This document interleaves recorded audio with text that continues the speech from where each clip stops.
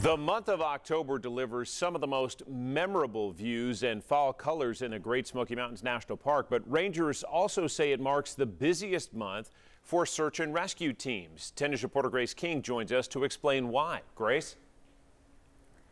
John, October is that time of year where the temperatures get colder and the days get shorter.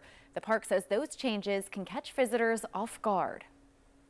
As our visitation increases, we certainly have more calls for service for EMS or search and rescue needs. In the Great Smoky Mountains National Park, visitors are keeping rangers busy. We have a lot of people wanting to come up here, enjoy the beautiful leaves, but they also get into trouble while they're here. The Tennessee National Guard says it's made 7 rescue trips to the Smokies this year, including one last weekend. It took us a little longer than normal this time because the canopy was so thick over there. There's a lot of pine trees, so the leaves hadn't fallen off of them yet, and it was really steep.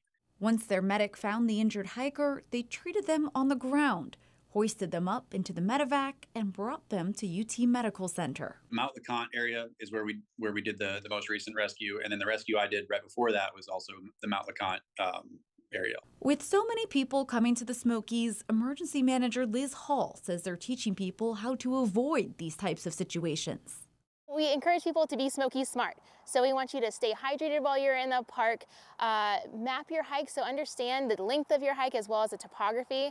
Always wear proper footwear, which in the fall time really means to wear a proper boot. We also want to make sure that you're wearing good layers as well. So layered clothing is always a great choice. Make sure it's not cotton.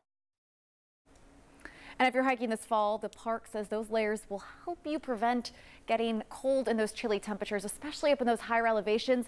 It's also a good idea to bring a headlamp or flashlight because the sun sets earlier. John. Those National Guard teams, a great security blanket. Thank you, Grace King, for that reporting. We move